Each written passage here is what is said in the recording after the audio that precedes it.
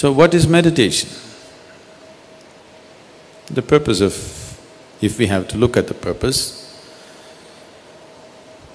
if you sit in meditation, slowly it will become like this, your body is here, your mind is out there, what is you is somewhere else. Once these three things are happening separately, once there is a space between you and the body, between you and the mind, this is the end of suffering. Once the fear of suffering is taken away, only then you will keep your instinct of self-preservation down, otherwise you won't keep it down. As long as the fear of suffering is there, you will not keep the instinct of self-preservation down. The only reason why you are naturally not spiritual is because you have empowered your instinct of self-preservation too much. All the time it is trying to make you like a bubble in the world, separate bubble, not willing to mix with anything. So unless you keep your instinct of self-preservation down, you will not become spiritual in any way. You will not know life as one happening. You will always be an individual, trapped. Have you noticed even in your general life, when you're very happy, you keep your guards down? Isn't it so? When you're unhappy, fully shielded. When you're happy, little down, isn't it? When you're very happy, it's all down. Have you noticed this? So this is the reason why you're willing to be happy only among certain people. Because you don't know how to be just happy and still know where to stop life when it has to be stopped.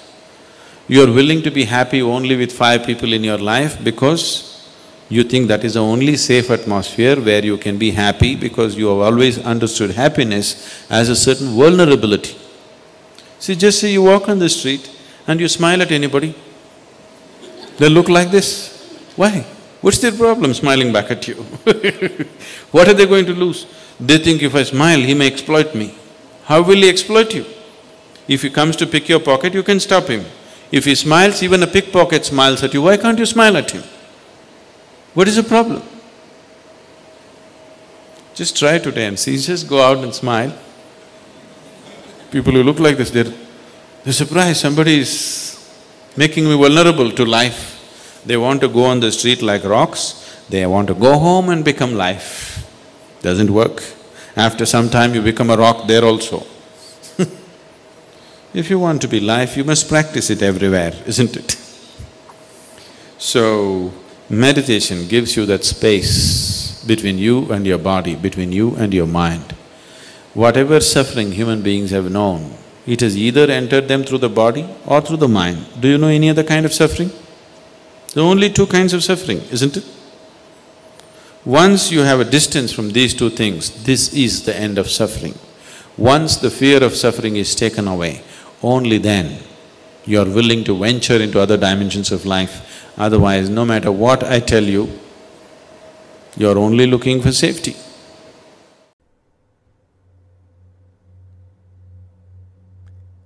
Good evening, and welcome to Depression to Expression.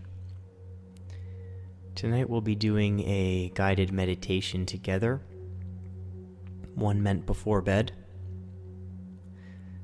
So before we really get started, I'd like you to get comfortable. This can mean puffing up your pillow, putting the sheets over top of you, having one foot out of the comforter and one in. Whatever makes you comfortable.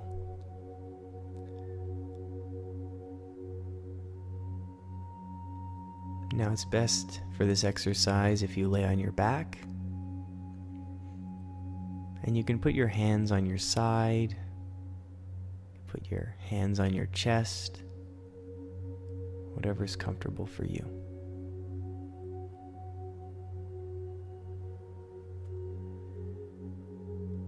Now let's keep our eyes open for the time being, and let's take a big deep breath together. Let's start inhaling through the nose and exhaling through the mouth on the count of 3. 1, 2, 3. Inhale through the nose. through the mouth.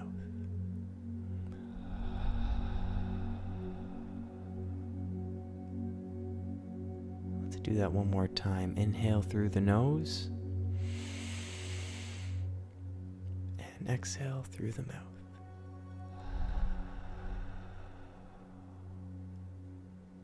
Good. Now feel free to close your eyes.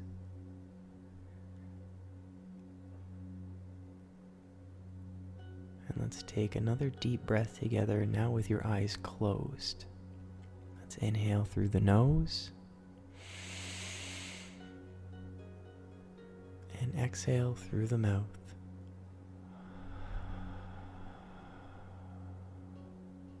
And once more, inhale through the nose. And exhale through the mouth.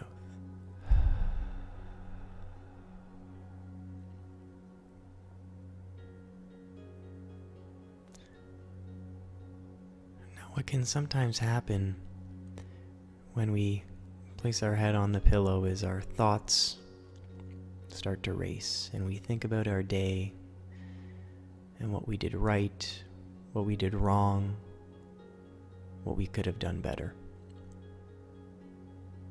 And this is perfectly normal to have these thoughts at the end of the day.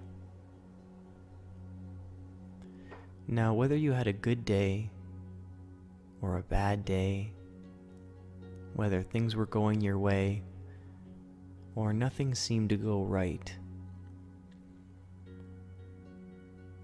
I want to acknowledge the fact that you made it through the day. And if you were in pain, you got through it. If you were depressed or anxious at any point in the day, or sad, or missed someone, missed a deadline, made a mistake, it is now over, and you made it through the day.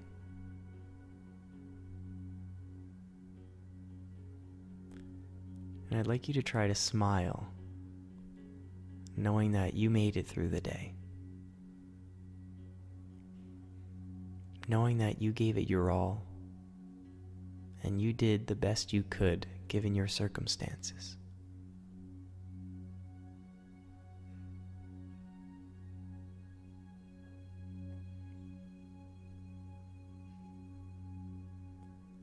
Now let's begin to feel our body on the mattress, beginning with our neck, how we hold tension in our necks, let it soften onto the pillow, and same with our heads. Let's move down towards our shoulders and let them sink into the mattress. Notice how it's so soft.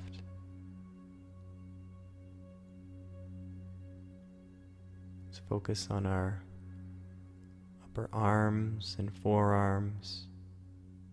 Let your arms just become heavy.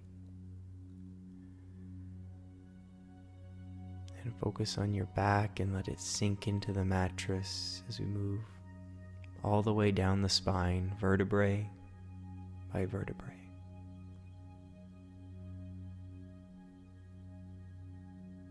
And let our pelvis sink into the soft mattress as we work our way down our legs, our thighs, our knees, and let them soften.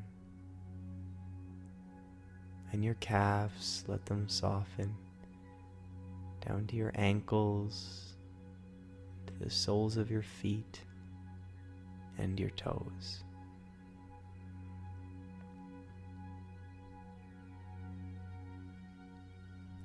Feel how relaxed you are.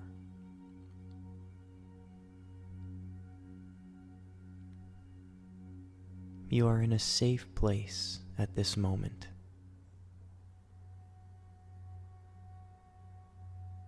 You are in a safe place at this moment.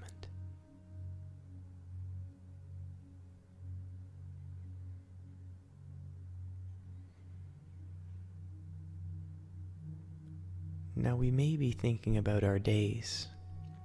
It's hard not to. You've been conscious for many hours and experienced many new things today. What I'd like to do is think of 3 things that happened today. But not just any 3 things. 3 amazing things. 3 things that you can think about that made you happy.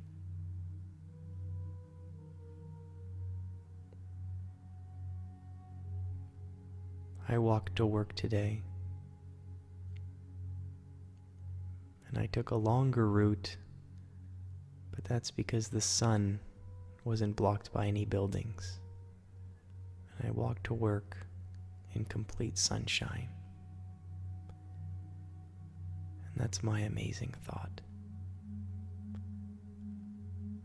I want you to think of 3 things that made you happy today. Just 3, and these can be the smallest things that you may have overlooked in the moment.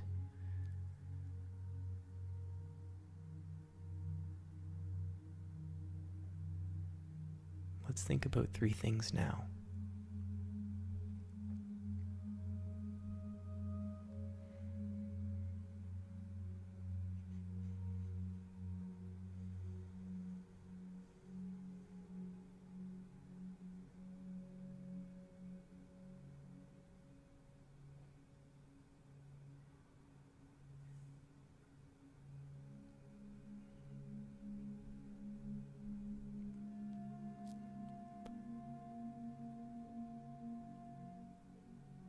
As long as we focus on these little things in life that bring small sparks to our days,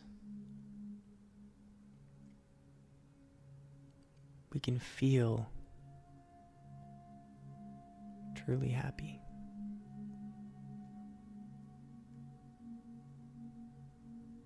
We can feel like we did something right today.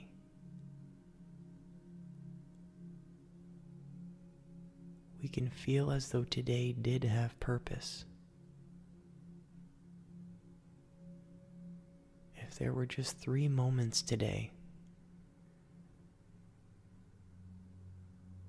where you noticed something different, when you noticed something amazing,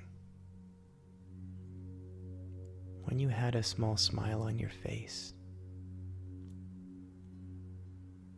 that means today was worth it.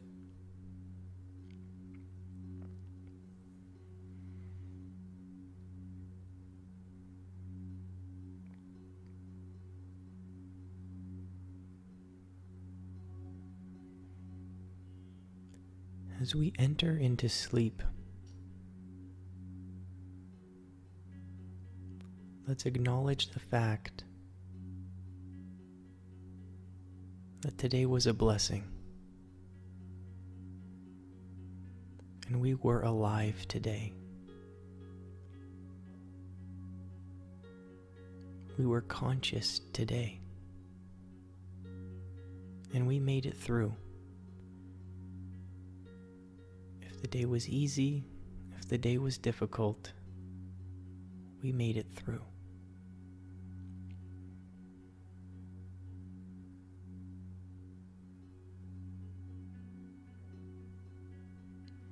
And again, let's enter into sleep, knowing no matter what happens in our lives, no matter what happens during the day,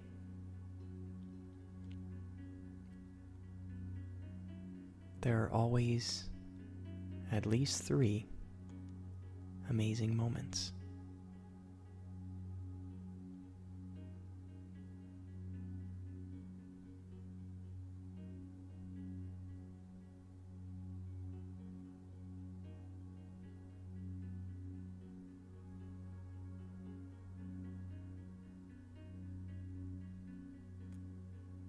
Now continue to breathe through your nose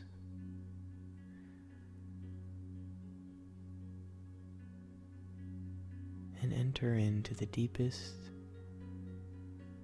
most relaxing,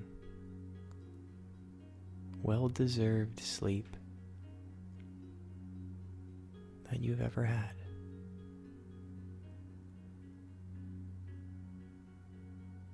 And know that you lived today, and you will live again tomorrow. Enjoy your sleep.